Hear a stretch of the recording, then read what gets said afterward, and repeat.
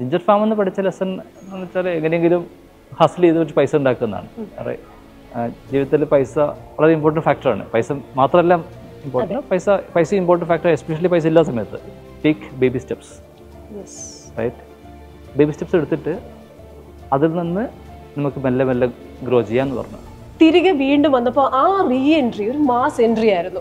അപ്പോൾ ലേറ്റാ വന്നാലും ലേറ്റസ്റ്റാ വരും എന്ന് പറഞ്ഞ പോലെ പിന്നെ പഠനത്തിൽ വലിയൊരു മികവ്. അപ്പം ഞാൻ വിചാരിച്ചു ഈ സ്മാർട്ട്നെസ് എവിടെ നിന്നായിരിക്കും. അപ്പോൾ ഒരു ഗ്യാപ്പ് ഉണ്ടായി. ആ ഗ്യാപ്പിൽ എന്ത് മിറക്കിളാണ് സംഭവിച്ചത്? അത് മാസ് എൻട്രി അല്ലായിരുന്നു, റൈറ്റ്? ഒരു തോറ്റ കുട്ടി ക്ലാസ്സിൽ തിരിച്ചു പോകുക എന്നുള്ളത് ഒരു മിസറബിൾ എക്സ്പീരിയൻസ് ആണ്. അന്ന് വരെ നമ്മളെ ബഹുമാനിച്ച നമ്മുടെ ജൂനിയേഴ്സൊക്കെ നമ്മുടെ കൂടെ ഇരിക്കുകയാണ്. നമ്മുടെ സീനിയേഴ്സിനെ നമ്മൾ ബഹുമാനിക്കാൻ തുടങ്ങണം. അത് ആക്ച്വലി എൻ്റെ ക്ലാസ്മേറ്റ്സിൻ്റെ അടുക്കും ടീച്ചേഴ്സിൻ്റെ അടുക്കും ഒരു സർപ്രൈസ് ആയിരുന്നു. ഒരു ന്യൂസായി, ക്ലാസ്സിൽ സ്കൂളിൽ ന്യൂസായി, അതെല്ലാവർക്കും ന്യൂസായിരുന്നു. പക്ഷേ എനിക്ക് എൻ്റെ കോൺഫിഡൻസ് ആയിരുന്നു. Success gives you confidence and confidence gives you more success. ഈ ഫാക്ടറി ക്ലോസ് ചെയ്തപ്പോൾ വേണമെങ്കിൽ കരച്ചിൽ വന്നു. കരച്ചിൽ വന്നത് 6 വർഷത്തെ പ്രോഫിറ്റ് നഷ്ടപ്പെട്ടതുകൊണ്ടോ അല്ലെങ്കിൽ ചെന്നൈ മാർക്കറ്റിൽ ഫാക്ടറി ക്ലോസ് ചെയ്തുകൊണ്ടല്ല.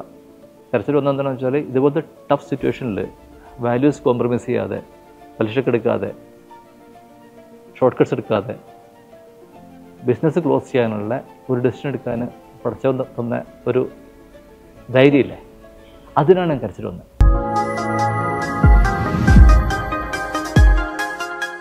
നമസ്കാരം. എനിക്ക് തോൽക്കാൻ ഇഷ്ടമല്ല ഒന്നിലും. എങ്കിലും വിജയത്തിൽ നിന്നല്ല പരാജയത്തിൽ നിന്നാണ് ഞാൻ വളർന്നത്. പറഞ്ഞത് ടെന്നീസ് ഐക്കണും സെറീന വെഞ്ചേഴ്സിന്റെ സ്ഥാപകയുമായ സെറീന വില്യംസ് ആണ്. പ്രതിസന്ധിയിലൂടെയുള്ള വളർച്ചയ്ക്ക് ചന്തമേറെയാണ്. ഇനി നമുക്ക് കാര്യത്തിലേക്ക് വരാം. അമ്മയും അമ്മൂമ്മയും ഒക്കെ ഉണ്ടാക്കി തന്നിരുന്ന തുമ്പപ്പൂ പോലെയുള്ള ഇഡലി ദക്ഷിണേന്ത്യക്കാരുടെ നൊസ്റ്റാൾജിയയും വികാരവുമാണ്. കാലചക്രം അതിവേഗം ഉരുണ്ടപ്പോൾ അതുണ്ടാക്കുന്ന ഒരു തത്രപ്പാടുമായി. ഇഡലിയോടുള്ള ദക്ഷിണേന്ത്യക്കാരുടെ ഈ നൊസ്റ്റുവും അതുണ്ടാക്കാനുള്ള തത്രപ്പാടും ഒരു ബിസിനസ് സാധ്യതയായി കണ്ട ഒരാളാണ് ഇന്നത്തെ വാല്യൂ പ്ലസിന്റെ അതിഥി. കൃത്യമായ അളവിൽ അരിയും ഉഴുന്നും അരച്ച് ഇഡലിയുടെ മാവിന് കൂട്ടാകുന്നത് പോലെ ബാല്യത്തിലെ വെല്ലുവിളികളും സംരംഭകത്വത്തിലെ മൂല്യങ്ങളും കോംബോയായ the breakfast king of India, the founder and CEO of ID fresh foods, Shri PC Mustafa. സ്വാഗതം വാല്യൂ പ്ലസിലേക്ക്. Thank you. ഞങ്ങൾക്ക് വാല്യൂ പ്ലസിനും ഇതൊരു മൈൽ സ്റ്റോൺ ആണ്. കാരണം കേരളത്തിന് പുറത്ത് ഷൂട്ട് ചെയ്യുന്ന ഞങ്ങളുടെ ആദ്യത്തെ എപ്പിസോഡാണിത്. അപ്പൊ ഞങ്ങളും ഒരു എക്സ്പാൻഷൻ പ്ലാനിലാണ്. 100 എപ്പിസോഡുകൾ കഴിഞ്ഞു. അപ്പൊ കേരളത്തിന് പുറത്തേക്ക് വ്യാപിപ്പിക്കാനുള്ള ഒരു ശ്രമമാണ്. അത് താങ്കളെ പോലെ മൂല്യങ്ങൾക്ക് പ്രാധാന്യം നൽകുന്ന ഒരു വ്യവസായിയിൽ നിന്നാകുന്നതിൽ ഞങ്ങൾക്കും സന്തോഷമുണ്ട്. അപ്പൊ താങ്ക് യു സോ മച്ച്. ഇനി നമുക്ക് ഒരു ഫ്ലാഷ് ബാക്കിലേക്ക് പോകാം. നമുക്ക് ഒരു ടൈം മെഷീൻ വെച്ചിട്ട് വയനാട്ടിലെ ഒരു 6ാം ക്ലാസ്സിൽ പഠിച്ച ആ കുട്ടിയിലേക്ക് ഒന്ന് പോകാം. അപ്പോൾ ആ 6ാം ക്ലാസ്സുകാരനായ കുട്ടി ഞാൻ കേട്ടതനുസരിച്ച് പഠിക്കാൻ വലിയ മിടുക്കനല്ലായിരുന്നു. ഒരവസരത്തിൽ പഠനം ഉപേക്ഷിക്കേണ്ടിയും വന്നു. എന്താ പറ്റിയത്? അന്ന് പഠനത്തേക്കാൾ ഇമ്പോർട്ടൻ്റ് 3 മീൽസ് ആയിരുന്നു. അപ്പം ഉപ്പ ഒരു ജിഞ്ചർ ഫാമിൽ വർക്ക് ചെയ്യുന്നു. ഉപ്പാക്ക് രണ്ടേറ്റവും കൂട്ടിമുട്ടിക്കാൻ ബുദ്ധിമുട്ടുള്ളതുകൊണ്ട് ഞാനും ഫാമിൽ വർക്ക് ചെയ്യാൻ തുടങ്ങി. അറ്റ് ഏജ് ഓഫ് 10-11 ആ ടൈമിൽ. അങ്ങനെ പഠിത്തത്തിന് വലിയ ഇമ്പോർട്ടൻസ് ഇല്ലാത്തതുകൊണ്ട് തന്നെ ക്ലാസ്സിൽ തോറ്റു. അതാണ് ഉണ്ടായത്. അതെ. അപ്പൊ അങ്ങനെ അന്ന് ഡ്രോപ്പ് ഔട്ടായി അച്ഛനോടൊപ്പം ആ ഇഞ്ചി കൃഷി അല്ലെ ആ ഒരു ഫാമിലി പോയി. പക്ഷെ അവിടെ എവിടെയോ എനിക്കൊരു സംരംഭകന്റെ ഒരു ബുദ്ധി, ഏതെങ്കിലുമൊക്കെ തരത്തിൽ ഒരു ഓൺട്രപ്രണർ ആകാനുള്ള ചില സ്കിൽ എനിക്ക് തോന്നി. എന്തായിരുന്നു അവിടെ ചെയ്തത്? അത് പഠിപ്പിച്ച പാഠം എന്താണ്? അന്ന് ആ ജിഞ്ചർ ഫാമിൽ നിന്ന് പഠിച്ച ചില ലെസൺസ് ഉണ്ടാവുമല്ലോ. ജിഞ്ചർ ഫാമിൽ നിന്ന് പഠിച്ച ലെസൺ എന്ന് വെച്ചാൽ എങ്ങനെയെങ്കിലും ഹസിൽ ചെയ്ത് വെച്ച് പൈസ ഉണ്ടാക്കുന്നതാണ്. ജീവിതത്തിൽ പൈസ വളരെ ഇമ്പോർട്ടൻറ്റ് ഫാക്ടറാണ്. പൈസ മാത്രമല്ല ഇമ്പോർട്ടൻറ്റ്, പൈസ ഇമ്പോർട്ടൻറ്റ് ഫാക്ടർ, എസ്പെഷ്യലി പൈസ ഇല്ലാത്ത സമയത്ത്. അപ്പോൾ ആ സമയത്ത് എനിക്ക് എങ്ങനെയും കുറച്ച് പൈസ ഉണ്ടാക്കണം, എന്നിട്ട് ഫാമിലീനെ സേഫ് ആക്കണം എന്നുള്ള ഒരു തോട്ടിലാണ് ജിഞ്ചർ ഫാമിൽ വർക്ക് ചെയ്യാൻ തുടങ്ങിയത്. ഞാൻ ജിഞ്ചർ ഫാമിൽ വർക്ക് ചെയ്തു. അതിൽ നിന്ന് കിട്ടുന്ന വരുമാനം കൊണ്ട് ഞാനൊരു ആടിനെ വാങ്ങിച്ചു. എന്നിട്ട് ആട് പ്രസവിച്ച് 2-3 ആടൊക്കെ ആയി. അങ്ങനെ ഞാൻ ആ ആടിനെ വിറ്റിട്ട് ഒരു പശുവിനെ വാങ്ങിച്ചു. എന്നിട്ട് അതിൻ്റെ കിട്ടുന്ന മിൽക്ക് കൊണ്ടാണ് പിന്നെ നമ്മുടെ ഫാമിലിയിൽ റെഗുലർ ഇൻകം ആയത്. അപ്പം അന്ന് തന്നെ ഒരു എന്താ പറയുക, ജിഞ്ചർ ഫാമിൽ നിന്ന് ആട് പിന്നൊരു പശുവായ ഒരു സ്റ്റാർട്ടിങ് അന്നേ തോന്നിയിരുന്നു, അല്ല അന്ന് ചെയ്തിരുന്നു. എന്നോട് പഠിച്ച കാര്യം എന്ന് വെച്ചാൽ ഹസ്ലിംഗ് ആണ്. ഇംഗ്ലീഷ് വേർഡ് അതിന് ഹസ്ലിംഗ് എന്നാണ്. മലയാളം കൊണ്ട് കറക്റ്റ് അറിയില്ല. ബേസിക് എന്താണെന്ന് വെച്ചാൽ എന്തെങ്കിലും കുറച്ച് നമ്മൾ പഠിക്കുന്ന സമയത്ത് തന്നെ കുറച്ച് പണിയെടുത്തിട്ട് പൈസ ഉണ്ടാക്കാനുള്ള, നല്ല നിനക്ക് പൈസ ഉണ്ടാക്കാനുള്ള, വാല്യൂസ് കോംപ്രമൈസ് ചെയ്ത് പൈസ ഉണ്ടാക്കാനുള്ള ഒരു സ്കില്ല് ഡെവലപ്പ് ചെയ്ത് കഴിഞ്ഞാൽ അത് നമുക്ക് ഫ്യൂച്ചറിൽ നല്ല യൂസ്ഫുൾ ആവും. ഞാനിങ്ങനെ ചിന്തിക്കുമായിരുന്നു, 6ാം ക്ലാസ്സിൽ ഡ്രോപ്പ് ഔട്ട് ആയ ഒരു കുട്ടി, അതുവരെ പഠനത്തിൽ വലിയ മികവൊന്നും തെളിയിക്കാത്ത കുട്ടി, തിരികെ വീണ്ടും വന്നപ്പോൾ ആ റീ എൻട്രി ഒരു മാസ് എൻട്രി ആയിരുന്നു. അപ്പോൾ ലേറ്റാ വന്നാലും ലേറ്റസ്റ്റാ വരും എന്ന് പറഞ്ഞ പോലെ പിന്നെ പഠനത്തിൽ വലിയൊരു മികവ്. അപ്പം ഞാൻ വിചാരിച്ചു ഈ സ്മാർട്ട്നെസ് എവിടെ നിന്നായിരിക്കും. അപ്പോൾ ഒരു ഗ്യാപ്പ് ഉണ്ടായി. ആ ഗ്യാപ്പിൽ എന്ത് മിറക്കിളാണ് സംഭവിച്ചത്? അത് മാസ് എൻട്രി അല്ലായിരുന്നു. റൈറ്റ്, ഒരു തോറ്റ കുട്ടി ക്ലാസ്സിൽ തിരിച്ചു പോകുക എന്നുള്ളത് ഒരു മിസറബിൾ എക്സ്പീരിയൻസ് ആണ്. അതായത് അന്ന് വരെ നമ്മളെ ബഹുമാനിച്ച നമ്മുടെ ജൂനിയേഴ്സൊക്കെ നമ്മുടെ കൂടെ ഇരിക്കുകയാണ്. നമ്മുടെ സീനിയേഴ്സിനെ നമ്മൾ ബഹുമാനിക്കാൻ തുടങ്ങണം. മാത്രമല്ല എല്ലാവരും ജയിച്ചു വന്ന കുട്ടികളാണ്, ഞാൻ മാത്രമാണ് തോറ്റുപോയ കുട്ടി. അപ്പം തോറ്റ ഒരാളായിട്ടാണ് എല്ലാവരും കാണുക. എല്ലാവരും നിങ്ങൾ താഴോട്ട് നോക്കുക. അതുകൊണ്ട് ഒരു മാസ് എൻട്രി അല്ല. പക്ഷെ അത് കഴിഞ്ഞ് വന്ന പെർഫോമൻസ് എന്ന് പറയുന്നത് ഒരു മാസ് എൻട്രി. അതിനവിടെ എനിക്ക് തോന്നുന്ന ലൈഫിൽ ഒരു ലൈഫ് ചേഞ്ചിങ് മൊമെന്റ് ഉണ്ടായത് അഫ്കോഴ്സ് എൻ്റെ പാരൻസും ടീച്ചേഴ്സും എന്നെ കമ്പൽ ചെയ്ത് മോട്ടിവേറ്റ് ചെയ്തിട്ടാണ് ഞാൻ സ്കൂളിൽ തിരിച്ചു പോയത്. സ്കൂളിൽ തിരിച്ചു പോയപ്പം confidence was very low. Right, ഞാൻ തോറ്റ കുട്ടിയാണ്, അതുകൊണ്ട് തന്നെ എൻ്റെ കോൺഫിഡൻസ് വളരെ കുറവാണ്.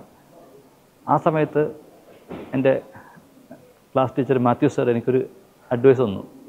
അത് I think one of the best advice in my life. Sir പറഞ്ഞതെന്ന് വെച്ചാൽ take baby steps. Right, baby steps എടുത്തിട്ട് അതിൽ നിന്ന് നമുക്ക് മെല്ലെ മെല്ലെ ഗ്രോ ചെയ്യാമെന്ന് പറഞ്ഞു. അങ്ങനെ സാറിനോട് പറഞ്ഞു, ഒരു സബ്ജക്റ്റ് എടുത്തോ, ആ സബ്ജക്റ്റിൽ എക്സൽ ചെയ്യാൻ നോക്കുമെന്ന് പറഞ്ഞു. അപ്പോൾ സാറിനോട് ചോദിച്ചു ഏത് സബ്ജക്റ്റാണ് വേണ്ടതെന്ന് വെച്ചു. ഞാൻ പറഞ്ഞു സാറ് പഠിക്കുന്ന മാത്സ് എന്ന് പറഞ്ഞു. അങ്ങനെ മാത്സിന് ഞാൻ ഫോക്കസ് ചെയ്തു. മാത്സിന് ആദ്യം എനിക്ക് കുറച്ച് സ്കിൽ ഉണ്ടായിരുന്നു. അങ്ങനെ ഞാൻ മാത്സ് മാത്രം ഫോക്കസ് ചെയ്ത് ആ പ്രാവശ്യത്തെ ഓണപ്പരീക്ഷയ്ക്ക് ഞാൻ ക്ലാസ് ടോപ്പറായി. അത് ആക്ച്വലി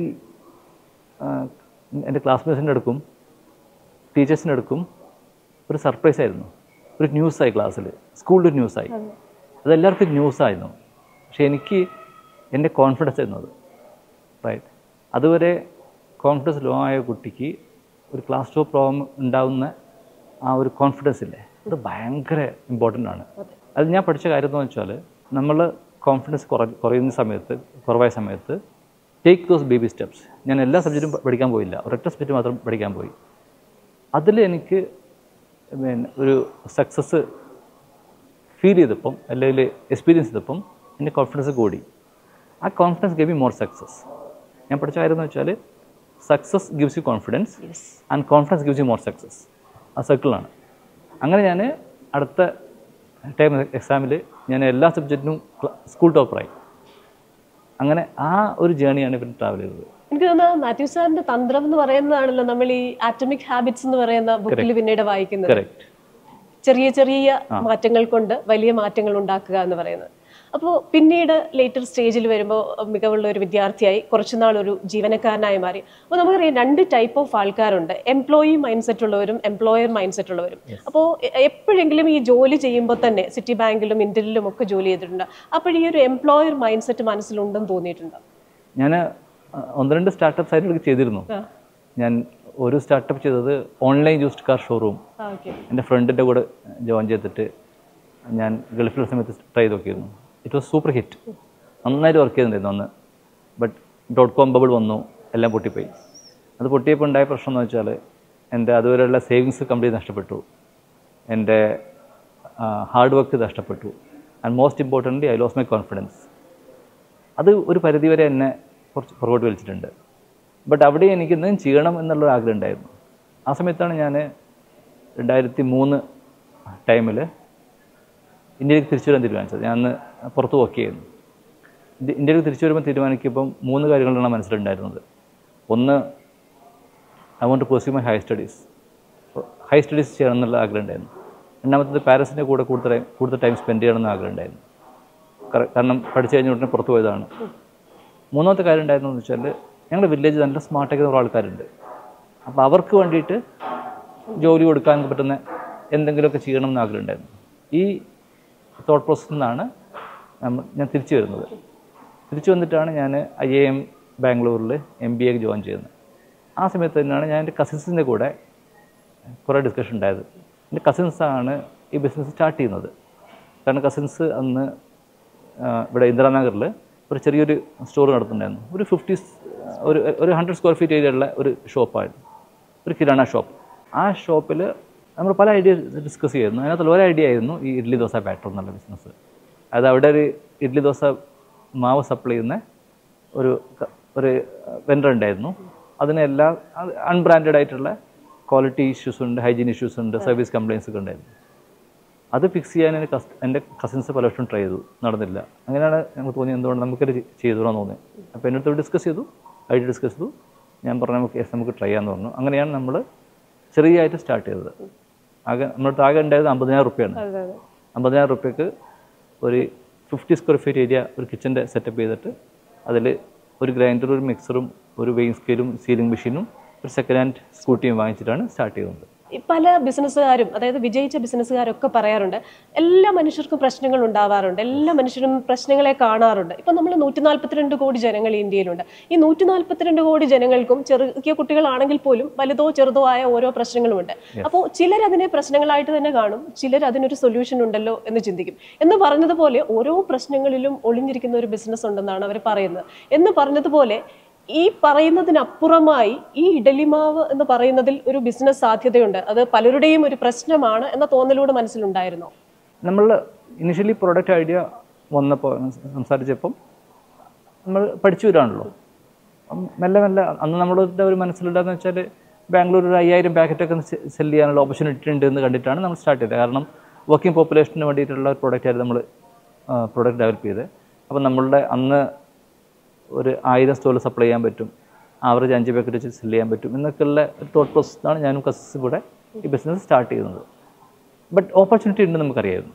കാരണം ഒരു കമ്പാരിസൺ നമ്മൾ എടുക്കുകയാണെങ്കിൽ തീർച്ചയായും ആട്ട, ചക്കി ആട്ട അല്ലെങ്കിൽ ഗോതമ്പ് പൊടി, പണ്ടൊക്കെ ആട്ട മില്ലിൽ പോയിട്ടാണ് പൊടി ഉണ്ടാക്കുന്നത്. റേഷൻ കടയിൽ നിന്ന് ഗോതമ്പ് വാങ്ങിക്കൊണ്ടുവന്നിട്ട് ആണ് പൊടി പൊടിച്ചിട്ടുണ്ടാക്കുന്നത്.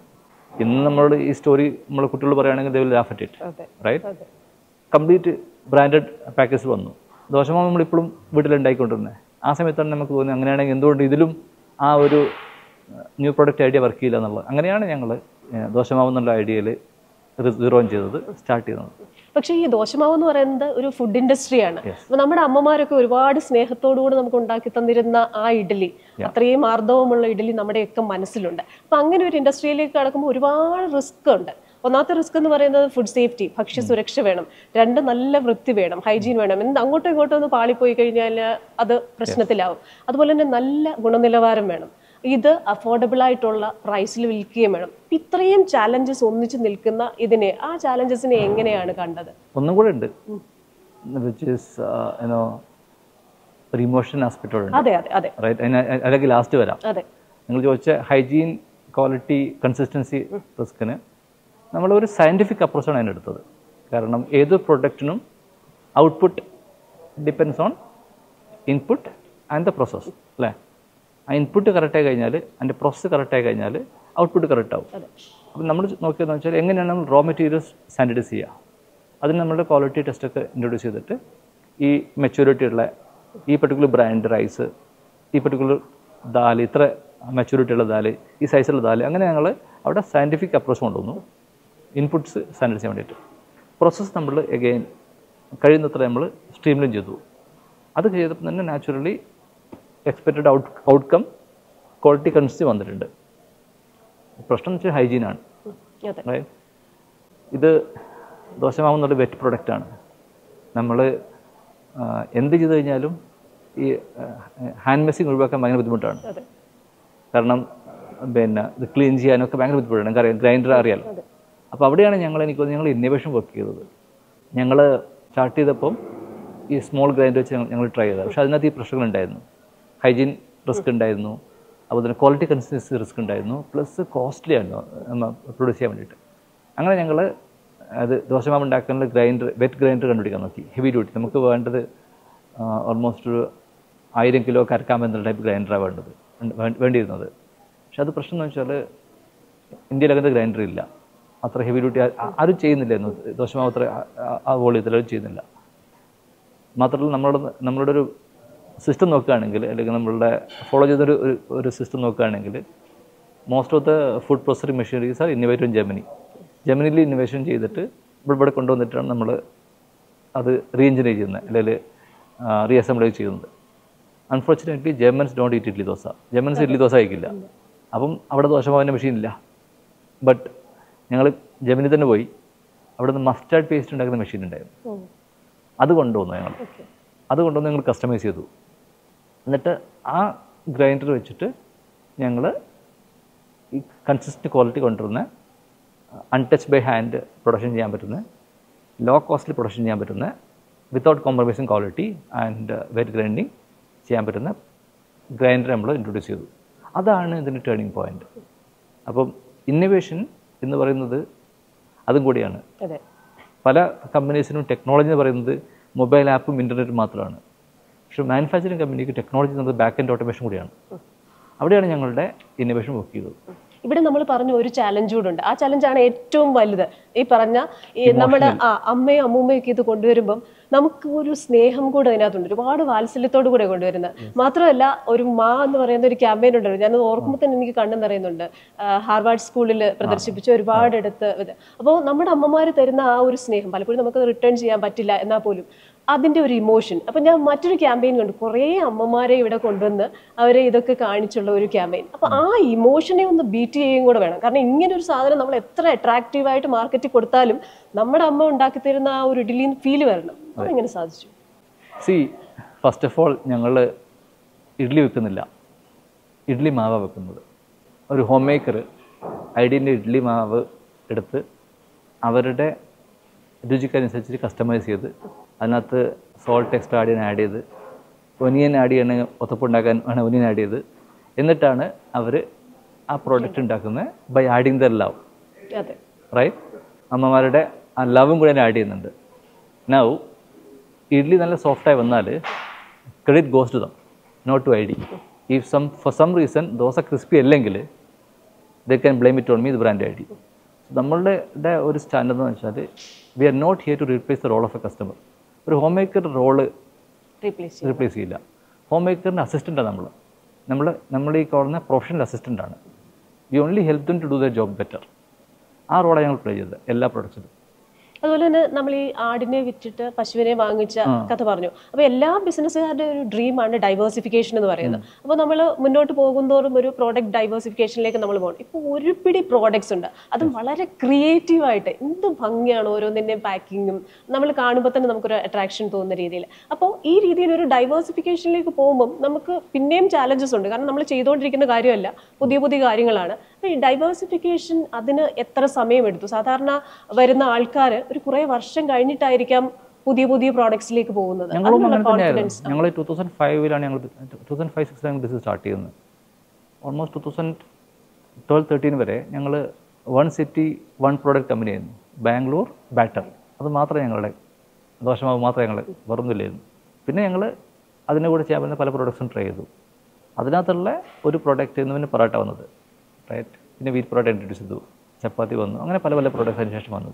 കോഫി, ചട്നി ഇപ്പോൾ ലോഞ്ച് ചെയ്യുന്നത്. അതുപോലെ തന്നെ ഞാൻ ഈ സെക്കൻഡ് വേൾഡ് വാറുമായി ബന്ധപ്പെട്ടൊരു കാര്യം ഓർക്കുമ്പോൾ 1941 ജൂണിൽ അഡോൾഫ് ഹിറ്റ്ലർ സോവിയറ്റ് യൂണിയനെ ആക്രമിക്കാൻ പ്ലാൻ ചെയ്യുന്നു. അപ്പോൾ അതുവരെ അദ്ദേഹം ഇങ്ങനെ ജർമ്മനി ഇങ്ങനെ ലീഡ് ചെയ്ത് പോകുമ്പോഴാണ് ഈ ഒരു തീരുമാനം. പക്ഷെ അതിനൊരു പ്രോപ്പർ പ്ലാനിങ് ഇല്ലായിരുന്നു. സോവിയറ്റ് യൂണിയനെ ഭയങ്കരമായിട്ട് അണ്ടർ എസ്റ്റിമേറ്റ് ചെയ്തു. അവിടുത്തെ ക്ലൈമറ്റ് പുള്ളിക്ക് അറിയില്ലായിരുന്നു. അപ്പോൾ അതുകൊണ്ട് തന്നെ ഈ ജർമ്മൻ സോൾജേഴ്സ് അവിടെ ചെന്ന് അടപടലം പരാജയമായി. രണ്ടാം ലോക മഹായുദ്ധത്തിൽ ഹിറ്റ്ലറിന്റെ പതനത്തിന് കാരണമായത് തന്നെ ആ ഒരു അറ്റാക്ക് ആയിരുന്നു. ഞാൻ പറഞ്ഞു വരുന്നത് ചെന്നൈയിലേക്കുള്ള ആ ഒരു എൻട്രിയാണ്. അപ്പോൾ കൃത്യമായ ഒരു പഠനത്തിന് ശേഷമല്ലായിരുന്നു ചെന്നൈ മാർക്കറ്റിൽ പോയത്. ആ ഒരു എക്സ്പീരിയൻസ് പഠിപ്പിച്ചത് എന്താണ്? ചെന്നൈയിൽ ഞങ്ങൾ ബിസിനസ് സ്റ്റാർട്ട് ചെയ്തത് കാരണം എന്താണെന്ന് എനിക്കറിയില്ല. ചെന്നൈയാണ് Mecca of idli, right? Huge ഓപ്പർച്യൂണിറ്റിയാണ്. പക്ഷേ എല്ലാവരും വീട്ടിലാണ് മാവ് ഉണ്ടാക്കിക്കൊണ്ടിരിക്കുന്നത്. കുറച്ച് മാത്രം ലോക്കൽ ബ്രാൻഡ്സ് അവൈലബിൾ ആണ്. നമുക്ക് കുറച്ച് കാൽക്കുലേഷൻ ഉണ്ടായിരുന്നല്ലോ, അത് വെച്ചിട്ടാണ് ഞങ്ങൾ പോയിട്ട് അവിടെ സ്റ്റാർട്ട് ചെയ്തത്. പക്ഷേ അവിടെ ഞങ്ങൾ എല്ലാ കാൽക്കുലേഷൻ തെറ്റിപ്പോയി. കാരണം എന്താണെന്ന് വെച്ചാൽ ഞങ്ങൾ ബിസിനസ് സ്റ്റാർട്ട് ചെയ്തതിന് ശേഷം അവിടുത്തെ പല ലോക്കൽ ബ്രാൻഡ്സും വളരെ ചീപ്പായിട്ട് പ്രൊഡക്റ്റ് സെല് ചെയ്യുന്നുണ്ടായിരുന്നു മാർക്കറ്റിൽ. അതെന്താ ചെയ്തുകൊണ്ടിരുന്നത് വെച്ചാൽ ഇവർ ഈ റേഷൻ ഷോപ്പിൽ നിന്ന് റൈസ് വാങ്ങിച്ചിട്ട് 1 രൂപ പെർ kg റൈസ് കിട്ടുന്നത്. ഇല്ലീഗലാണ്, എണ്ണത്തിക്കലാണ്, അൺഹെൽത്തിയാണ്. അത് വാങ്ങിച്ചിട്ട് കുറേ കെമിക്കൽസും സോഡ ആഡ് ചെയ്തിട്ടാണ് ബാറ്റർ ഉണ്ടായിക്കൊണ്ടിരുന്നത്. ഞങ്ങൾ ഇവിടെ ഒരു കിലോ മാവിനെന്ന് ഞങ്ങൾക്ക് എൻ്റെ ഓർമ്മ ശരിയാണെങ്കിൽ 30-35 റുപ്പീസ് ഞങ്ങൾ സെല് ചെയ്തുകൊണ്ടിരുന്നത്. Devar selling around 20 rupees. അവരുടെ പ്രോഡക്റ്റ് 20 റുപ്പീസ്, ഹാഫ് ദ പ്രൈസിന് പ്രോഡക്റ്റ് അവൈലബിൾ ആണ്. മാത്രം നല്ല ക്വാളിറ്റി പ്രോഡക്റ്റ് അവരുടെ. കാരണം ഇതിനകത്ത് മാക്സിമം കെമിക്കൽസ് സോഡ ആഡ് ചെയ്തിട്ടുണ്ടല്ലോ. ഞങ്ങൾക്ക് അവരോട് പിടിച്ചേക്കാൻ പറ്റിയില്ല. അങ്ങനെയാണ് ഞങ്ങളന്ന് അവിടെ ബുദ്ധിമുട്ടിയത്. അത് പിന്നീട് ഷട്ട് ഡൗൺ ചെയ്യേണ്ടി വന്നു. അതൊരു ഇമ്പോർട്ടൻറ്റ് മൈൽ സ്റ്റോൺ ആണ് ഇതിനകത്ത്. ഫെയിലിയറാണ്. ബട്ട് ആ ഫെയിലിയറിൽ ഒരു സ്വീറ്റ്നെസ് ഉണ്ട്. അതുകൂടെ ഞാൻ എക്സ്പ്ലെയിൻ ചെയ്യാം. ഞങ്ങളെ ID ബിസിനസ് ബിൽഡ് ചെയ്തത് വിത്തൗട്ട് ടേക്കിംഗ് ഷോർട്ട് കട്ട്സ് ആണ്, വിത്തൗട്ട് കോംപ്രമൈസിങ് വാല്യൂസ് ആണ്, വെരി ഹൈ ഓൺ ഇൻറ്റഗ്രിറ്റി ആണ്. നമ്മളൊരു കാരണവശാലും കെമിക്കൽസോ പ്രിസർവേറ്റീവ്സോ ആഡ് ചെയ്യില്ല അതിനകത്ത്.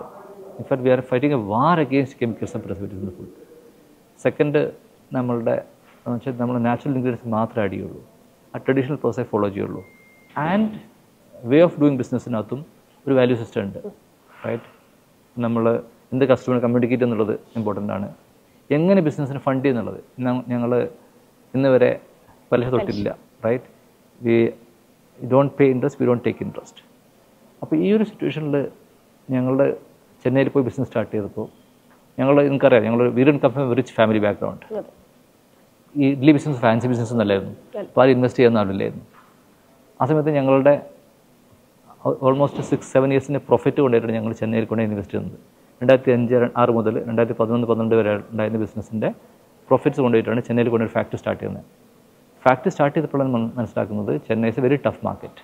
ഈ പറയുന്ന ലോ കോസ്റ്റ് പ്ലേയേഴ്സ് ഇഷ്ടം പോലെ ഉണ്ട്, പിടിച്ചിരിക്കാൻ പറ്റുന്നില്ല. Unethical, unhealthy, illegal practice follow ചെയ്തിട്ടാണ് അവർ പ്രോഡക്റ്റ് സെല് ചെയ്യുന്നത്. ഞങ്ങളുടെ മുമ്പിൽ 3 വഴിയുള്ളത്. ഒന്ന്, ഈ ലോക്കൽ പ്ലേയേഴ്സ് പ്ലേ ചെയ്യുന്ന റൂട്ട് നമ്മൾ പ്ലേ ചെയ്യുക, വിച്ച് ഈസ് ഈ റെസ്റ്റ് ഷോപ്പിൽ നിന്ന് അരി വാങ്ങിക്കുക, അതിനകത്ത് കെമിക്കൽസും പ്രിസർവേറ്റീവ്സും ആഡ് ചെയ്യുക, എന്നിട്ട് സെല് ചെയ്യുക എന്നുള്ളത്. It was illegal, it was unethical, it was unhealthy. So we said no, will not do it. Second option എന്താണെന്ന് വെച്ചാൽ പലിശക്ക് പൈസ വാങ്ങിക്കലാണ്. അന്നും ഇന്നും ഞാൻ പറഞ്ഞതുപോലെ നമ്മൾ പലിശ തൊടില്ല എന്ന് തീരുമാനിച്ചാണ്. ഈ ബിസിനസ് കൂട്ടിക്കൊണ്ട് വന്നാലും പ്രശ്നമില്ല, പക്ഷേ പലിശക്ക് എടുക്കില്ല എന്ന് ഞങ്ങൾ തീരുമാനിച്ചാണ്. അന്ന് ഞങ്ങളുടെ സിറ്റുവേഷൻ വളരെ ബുദ്ധിമുട്ടാണ്. കാരണം ഞങ്ങൾക്ക് സാലറി പേയ്മെൻറ്റ് ഡിലേഡ് ആണ്. ഓൾമോസ്റ്റ് 6 months ഡിലേഡ് ആണ്. നമ്മൾ നല്ല എംപ്ലോയീസൊക്കെ വിട്ടുപോവാണ്, സാലറി കൊടുക്കാൻ പറ്റാത്ത. ബിസിനസ് ലോസിലായി, ക്യാഷ് ഇല്ല, വെൻഡേഴ്സിന് കുറേ പൈസ കൊടുക്കാനുണ്ട്. ആ സമയത്ത് നമ്മുടെ മുമ്പിൽ ഈ 2 ഓപ്ഷൻ ഞങ്ങൾക്ക് എടുക്കാൻ പറ്റില്ല. പിന്നെ മൂന്നാമത്തെ ഒറ്റ ഓപ്ഷനുള്ളത്, അത് ബിസിനസ് ക്ലോസ് ചെയ്യലാണ്. അങ്ങനെ ഞങ്ങൾ ആ ഒരു ഡിസിഷൻ എടുത്തു. 2013 ചെന്നൈ ഫാക്ടറി നമ്മൾ ക്ലോസ് ചെയ്തു. ചെന്നൈ ഫാക്ടറി ക്ലോസ് ചെയ്തിട്ട് ആ പൈസ കൊണ്ട് അവിടുന്ന് മെഷീനറിയൊക്കെ വിറ്റു, അഡ്വാൻസ് തിരിച്ചു വാങ്ങിച്ചു. ആ പൈസ കൊണ്ട് ഞങ്ങളെ എംപ്ലോയീസിന് കൊടുക്കാൻ സാലറി ക്ലിയർ ചെയ്ത് അങ്ങനെ ഞങ്ങൾ തിരിച്ച് ബാംഗ്ലൂരിൽ ഫോക്കസ് ചെയ്യാൻ തുടങ്ങി.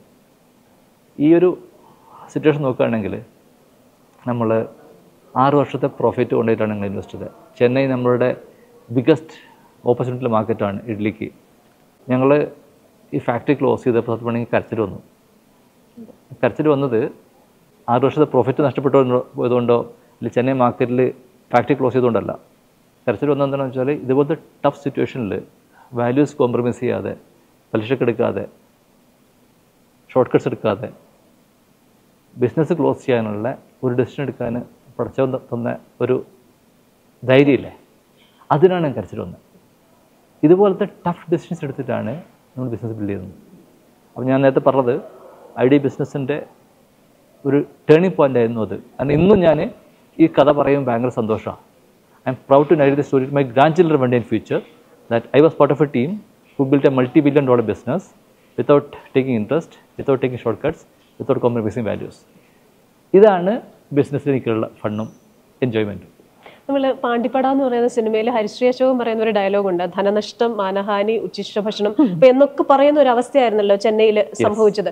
അപ്പോൾ ഒന്നിലേറെ പരാജയങ്ങൾ പലയിടങ്ങളിലായിട്ടുണ്ടായിട്ടുണ്ട്. അപ്പോൾ സ്വാഭാവികമായിട്ടും ഒരു മനുഷ്യൻ എന്നുള്ള നിലയിൽ ഈ പരാജയങ്ങൾ ഒരു പരിധിവരെ നമ്മളെ വിഷമിപ്പിക്കും. അപ്പം എന്നെ സംബന്ധിച്ചിടത്തോളം എൻ്റെ ലൈഫിൽ അങ്ങ് വളരെ ഡൗൺ ആകുന്ന ചില സന്ദർഭങ്ങളിൽ ഞാനിങ്ങനെ വിചാരിക്കും, എന്തെങ്കിലും ഒരു പ്രകാശത്തിൻ്റെ തരി എനിക്കൊന്ന് ബൂസ്റ്റ് ചെയ്യാനായിട്ട് എന്തെങ്കിലും ഒന്ന് വേണം. പക്ഷെ കൃത്യമായിട്ട് ആ സമയം എന്തെങ്കിലും ഒന്ന് വന്നതിന് ശേഷം ഞാൻ വീണ്ടും ഒന്ന് റീ എനർജൈസ് ചെയ്യും. അപ്പോൾ ഈ ചെന്നൈയിൽ നിന്നുള്ള ആ ഒരു പരാജയം അല്ലെങ്കിൽ ഒന്നിലേറെ ഉണ്ടായ പരാജയങ്ങൾ ഇതിനെ എങ്ങനെയാണ് നേരിട്ടത്?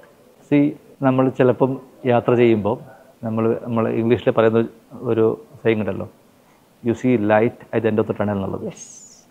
അപ്പം നമ്മളിങ്ങനെ യാത്ര ചെയ്യുമ്പം ലൈറ്റ് ഇങ്ങനെ കാണും. ചിലപ്പോൾ നമ്മൾ ആ ലൈറ്റ് അത് ടണൽ എൻഡ് ചെയ്യാനായി എന്ന് വിചാരിച്ചിട്ട് മുമ്പോട്ട് കിടക്കുമ്പം അത് മേ ബി അത് ടണൽ എൻ്റെ ആയിരിക്കില്ല.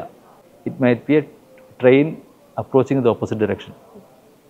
അപ്പുറത്ത് train വരുന്നതായിരിക്കാം. You have to be careful, right? അപ്പം നമ്മൾക്ക് പല സമയത്തും ഇത് നമ്മുടെ കച്ചത്തുരുമ്പാണ് എന്ന് വിചാരിച്ചിട്ട് പോകുന്നത് ചിലപ്പം അപ്പുറത്ത് ഓപ്പോസിറ്റ് വരുന്ന ട്രെയിൻ ആയിരിക്കാം എന്നുള്ളത് നമുക്ക് നമ്മൾ അസ്യൂം ചെയ്യണം. ബട്ട് ഈ കേസിനകത്ത് നമ്മൾ ചെന്നൈ ബിസിനസ് ക്ലോസ് ചെയ്തതിന് ശേഷം ഉണ്ടായ ഒരു ഭയങ്കര ഒരു ടേണിംഗ് പോയിന്റ് എന്താണെന്ന് വെച്ചാൽ, നമ്മൾ ഓഫ്കോഴ്സ് വാല്യൂസ് കോംപ്രമൈസ് ചെയ്യാതാണ് നമ്മൾ എടുത്തത്. അപ്പം അതുകൊണ്ട് തന്നെ എനിക്ക് തോന്നുന്നു നമ്മുടെ ടീമിന് ഭയങ്കര കോൺഫിഡൻസ് വന്നു, റൈറ്റ്? ഇതുപോലത്തെ ടഫ് സിറ്റുവേഷനിൽ പോയി നമ്മൾ ബിസിനസ് കൂട്ടിയൊന്നും സാരമില്ല, നമുക്ക് സ്റ്റേറ്റ് പാത്തിൽ ട്രാവൽ ചെയ്യാൻ പാടുള്ളൂ എന്നുള്ളൊരു കോൺഫിഡൻസ് കിട്ടിയത് അവിടെ നിന്നാണ്.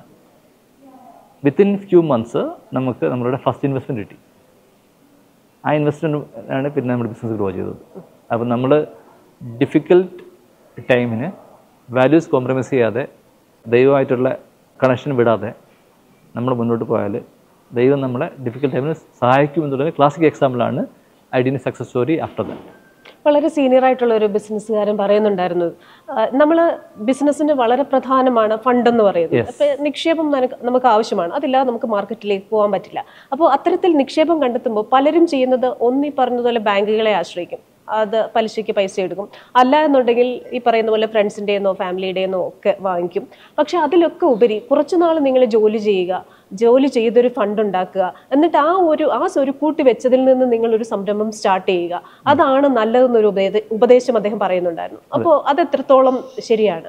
ഞാൻ സത്യം പറഞ്ഞാൽ അങ്ങനെ ഞങ്ങൾ ID ബിസിനസ് റൺ ചെയ്ത് അങ്ങനെയാണ്. ഇനീഷ്യലി ഞാൻ പറഞ്ഞല്ലോ, എൻ്റെ സേവിങ്സ് ഉണ്ടായിരുന്നു. ഞാൻ UAE-ലൊക്കെ വർക്ക് ചെയ്യുന്ന, സൗദിയിലും UAE-ലൊക്കെ വർക്ക് ചെയ്യുന്നു. ആ സമയത്തുള്ള സേവിങ്സ് കൊണ്ടാണ് ഇൻവെസ്റ്റ് ചെയ്തിട്ടാണ് ബിസിനസ് സ്റ്റാർട്ട് ചെയ്യുന്നത്. പിന്നെ അതിൽ നിന്ന് കിട്ടുന്ന പ്രോഫിറ്റ് കൊണ്ടാണ് ബിസിനസ് ഫർദർ ഗ്രോ ചെയ്തത്. ഒരു പരിധി വരെ അങ്ങോട്ട് നമുക്ക് പിന്നെ നമ്മുടെ ഫ്രണ്ട്സും ഫാമിലിയും ഒക്കെ നമ്മൾ സപ്പോർട്ട് ചെയ്തിട്ടുണ്ട്. ചിലപ്പോൾ സാലറി കൊടുക്കാനില്ലായിരിക്കും, അവരോട് കടം വാങ്ങിക്കും, അങ്ങനെയൊക്കെയാണ് നമ്മൾ മുന്നോട്ട് കൊണ്ടുപോയത്. ബട്ട് ഒരിക്കലും പലിശ തൊട്ടില്ല. എന്നാൽ പലിശ നമുക്ക് തൊടാൻ പാടില്ല എന്നുള്ള 2 കാരണമുണ്ട്. ഒന്ന്, it's against my value system. But എൻ്റെ വാല്യൂ സിസ്റ്റം ബിലീവ് ചെയ്യാത്ത ആളുകൾക്ക് പോലും പലിശ തൊടാൻ പാടില്ല എന്ന് ഞാൻ പറയാൻ കാരണം വെച്ചാൽ പലിശ ഒരു ട്രാപ്പാണ്. അതിൽ വീണ് പോയാൽ കരകയറാൻ ബുദ്ധിമുട്ടാണ്. മാത്രമല്ല, പലിശ കൊടുക്കുന്ന ബിസിനസ്സിന് ROI പലിശ കൊടുക്കാത്ത ബിസിനസ്സിന് ROI ഒക്കെ നോക്കുകയാണെങ്കിൽ എപ്പോഴും പലിശ ഇല്ലാത്ത ബിസിനസ്സാണ് എപ്പോഴും നല്ലത്. മനസ്സമാധാനം ഉണ്ടാവും, പീസ് ഓഫ് മൈൻഡ് ഉണ്ടാവും, നമ്മൾ കുറച്ചും ഇന്നോവേറ്റീവ് ആവും, റൈറ്റ്? പലിശയുള്ള ബിസിനസ്സിനുള്ള പ്രശ്നം എന്ന് വെച്ചാൽ മാസാവസാനം EMI അടക്കം ഓടി നടക്കണം, റൈറ്റ്? ആ ടെൻഷനില്ല.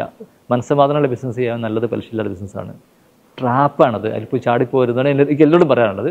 വാല്യൂ സിസ്റ്റം, എൻ്റെ വാല്യൂ സിസ്റ്റം ഫോളോ ചെയ്യുന്ന ആളുകൾക്ക് അതും ഇമ്പോർട്ടൻ്റ് ആണ്. ബട്ട് ഇല്ലെങ്കിലും പലിശ ഒരു ട്രാപ്പാണ്. അതാണ് ഇവിടെ എനിക്ക് പറയാനുള്ളത്. നിങ്ങൾ ക്വസ്റ്റ്യൻ എന്തായാലും മിസ്സായി. ഞാൻ ചോദിച്ചത് അങ്ങനെയല്ലാതെ നമ്മൾ സ്വയം സമ്പാദിച്ച പണം കൊണ്ട് ഒരു ചെറിയ തുടക്കമാണെങ്കിലും അത് മതി. അതിനപ്പുറമായി നമ്മൾ പുറത്തുനിന്ന് ഒരുപാട് പേരെ ഡിപ്പെൻഡ് ചെയ്യുമ്പോൾ അതിൻ്റെതായ പ്രശ്നങ്ങൾ നമ്മുടെ സംരംഭത്തിന് ഉണ്ടാകുമെന്നാണ് ഞങ്ങൾ അവിടെ ഞാൻ 2 പോയിന്റ് പറയുന്നത് വെച്ചാൽ, ഒന്ന് ഞങ്ങൾ ചെയ്തതെന്ന് വെച്ചാൽ ചെറുതായിട്ടാണ് സ്റ്റാർട്ട് ചെയ്തത്. ഒരു 50,000 രൂപ കൊടുത്ത് ഒരു ഗ്രൈൻഡർ വാങ്ങിച്ചിട്ടാണ് ടെസ്റ്റ് ചെയ്തത്. അപ്പം നമ്മുടെ കൺസെപ്റ്റ് ടെസ്റ്റ് വളരെ ഇമ്പോർട്ടൻ്റാണ്. അത് ചെയ്തതിന് ശേഷം നമ്മൾ ചെയ്തതെന്ന് വെച്ചാൽ, എൻ്റെ അടുത്ത് ഉണ്ടായിരുന്ന 14 ലക്ഷം രൂപ ഉണ്ടായിരുന്നത്. ആ 14 ലക്ഷം രൂപയിൽ 6 ലക്ഷം രൂപ ഇൻവെസ്റ്റ് ചെയ്തു, 8 ലക്ഷം മാറ്റി വെച്ചു. ഫുള്ള് ചെയ്യാൻ പോയില്ല. ആ 6 ലക്ഷം രൂപയാണ് നമ്മൾ ചെറിയ ഫാക്ടറി സെറ്റപ്പ് ചെയ്തു. അതുകൊണ്ട് നമ്മൾ പ്രോഫിറ്റ് ഉണ്ടാക്കി. ആ പ്രോഫിറ്റ് റീഇൻവെസ്റ്റ് ചെയ്തിട്ടാണ് ബിസിനസ് ഗ്രോ ചെയ്യുന്നത്. അപ്പം 2-3 ലേണിങ്ങുള്ളത്. ഒന്ന്, സ്റ്റാർട്ട് സ്മോൾ. സെക്കൻഡ്, നമ്മളുടെ സ്വന്തം പൈസ വെച്ചിട്ട് നമ്മൾ ബിസിനസ് സ്റ്റാർട്ട് ചെയ്യുമ്പോൾ എപ്പോഴും കുറച്ചുകൂടി കെയർഫുൾ ആവും നമ്മൾ, റൈറ്റ്? ആൻഡ് തേർഡ് എന്താണെന്ന് വെച്ചാൽ, ഉള്ള പൈസ മുഴുവൻ കൊണ്ടുപോയിട്ട് ബിസിനസ് ഇൻവെസ്റ്റ് ചെയ്യാൻ പാടില്ല. എപ്പോഴും നമുക്ക് ബാക്കപ്പ് സൊല്യൂഷനും വേണം, നമ്മുടെ ഫാമിലിയിൽ എമർജൻസി ടേക്ക് കെയർ ചെയ്യാനൊക്കെ. അപ്പോൾ അങ്ങനെയാണ് നമ്മൾ പ്ലാൻ ചെയ്തത്. അപ്പോൾ എൻ്റെ അടുത്ത് ടോട്ടൽ സേവിങ്സ് ഉണ്ടെന്ന് 14 lakhs rupees ആയിരുന്നു. ആ 14 lakhs rupeesനകത്ത് ആദ്യം 50,000 രൂപ ഇൻവെസ്റ്റ് ചെയ്തു. ചെറുതായിട്ട് ഒരു 50 സ്ക്വയർ ഫീറ്റ് ഏരിയയിൽ ഒരു ഗ്രൈൻഡറും മിക്സറും ഇതൊക്കെ വാങ്ങിച്ചിട്ട് ടെസ്റ്റ് ചെയ്തു. ഒരു 100 പാക്കറ്റ് എത്തിയതിന് ശേഷം മാത്രമേ ഞങ്ങൾ 6 ലക്ഷം രൂപ ഇൻവെസ്റ്റ് ചെയ്യുന്നത്. 8 ലക്ഷം മാറ്റി വെച്ചു. അപ്പോൾ ഇതൊന്ന് എനിക്ക് തോന്നുന്നു ഈ ഫിനാൻഷ്യൽ മാനേജ്മെൻറ്റ് ഇമ്പോർട്ടൻ്റാണ്. അതുപോലെ തന്നെ ഈ കറുത്ത വംശജരിലെ അതിസമ്പന്നനായ ജോക്കോ ഡങ്കോട്ടെ ഒരു കാര്യം പറഞ്ഞു. അപ്പോൾ അദ്ദേഹം പറയുന്നത് അദ്ദേഹത്തിൻ്റെ ബിസിനസ്സിൽ ഒരു വലിയ യാത്രയായിരുന്നു. ആ യാത്രയുടെ അവസാനമാണ് അദ്ദേഹം വലിയൊരു സമ്പന്നനായി മാറിയത്. അതിന് 30ഓളം വർഷമെടുത്തു. പക്ഷെ ഇപ്പോൾ കടന്നു വരുന്ന ചെറുപ്പക്കാർക്ക് ഒരൊറ്റ രാത്രി കൊണ്ട് ഓവർനൈറ്റിൽ സമ്പന്നനാകണം എന്നുള്ള ആഗ്രഹത്തോടു കൂടിയാണ് അവർ വരുന്നത്. അപ്പോൾ പെട്ടെന്ന് ധനികനാകുക, അതിനുവേണ്ടി എന്തെങ്കിലുമൊക്കെ ചെയ്യുക എന്നൊരു ത്വരയിലേക്ക് വരുന്നു. ഒരു കുറുക്കു വഴി കണ്ടുപിടിക്കുക എന്നുള്ളത് അത് ബിസിനസ്സിൽ പ്രായോഗികമാണോ എന്നല്ല ചോദ്യം, ശരിയാണോ? ശരിയല്ല എന്നുള്ളത് എനിക്ക് നിങ്ങൾ ഒബ്വിയസ് ആണ്. മാത്രമല്ല, അങ്ങനെ ഒറ്റ രാത്രി കൊണ്ട് പൈസക്കാരാകുന്ന ആളുകൾ എത്ര ഉണ്ടെന്ന് കൗണ്ട് ചെയ്ത് നോക്കും. ടൈം എടുക്കും, റൈറ്റ്? പേഷ്യൻസ് വളരെ ഇമ്പോർട്ടൻ്റ് ആണ്, പെർസീവൻസ് വളരെ ഇമ്പോർട്ടൻ്റ് ആണ്. ഇത് രണ്ടും ഉണ്ടെങ്കിൽ മാത്രമേ നമുക്ക് ബിസിനസ് സക്സസ്ഫുൾ ആക്കാൻ പറ്റുള്ളൂ. ആ ഒരു ജേണി ഇമ്പോർട്ടൻ്റ് ആണ്. ഇപ്പോൾ ഞങ്ങളുടെ ജേണിയിലും ഞാൻ പറഞ്ഞല്ലോ, ഞങ്ങൾ കുറേ ഫെയിലിയർ ഉണ്ടായി. 100 പാക്കറ്റ് സെല്ല് ചെയ്യാൻ ഞങ്ങൾക്ക് ഒരു വർഷം എടുത്തു, റൈറ്റ്? അങ്ങനെ 100 packet അയക്കുമ്പം 90 use to come back unsold. ആ ഒരു ജേണി ഞങ്ങൾ ട്രാവൽ ചെയ്ത് എക്സ്പീരിയൻസ് ചെയ്തിട്ടാണ് ഞങ്ങൾ ഓരോന്നും കറക്റ്റ് മുന്നോട്ട് പോകുന്നത്. അതാണ് സസ്റ്റൈനബിൾ. അല്ലാതുള്ള ഈ എന്താ പറയുക, ഒറ്റ രാത്രി കൊണ്ട് പൈസക്കാരനാകുക എന്നുള്ളത് പ്രാക്ടിക്കലി പോസിബിൾ അല്ല. അഥവാ അങ്ങനെ ഉണ്ടെങ്കിൽ ഏതെങ്കിലും ലോട്ടറി അടിച്ചിട്ടൊക്കെ ഉണ്ടാവുന്ന പോലല്ലാതെ ബിസിനസ്സിൽ അങ്ങനെയുള്ള ഒരു ഇത് പരിപാടി നടക്കില്ല. ഇതിന് ടൈം എടുക്കും, റൈറ്റ്? ബട്ട് അതൊരു രസമുള്ള ജേണിയാണ്. ബിസിനസ് നമ്മൾ ഭയങ്കര സ്വീറ്റാണ് ആ ജേണി. അത് പറഞ്ഞറിയിക്കാൻ ബുദ്ധിമുട്ടാണ്. കാരണം ഓരോ മൊമെൻറ്റും നമ്മൾ എൻജോയ് ചെയ്യും, ആ ഫീൽ നമ്മൾ എൻജോയ് ചെയ്യും. ആ യാത്ര കടന്നു പോലെ വളരെ ഇമ്പോർട്ടൻ്റ് ആണ്.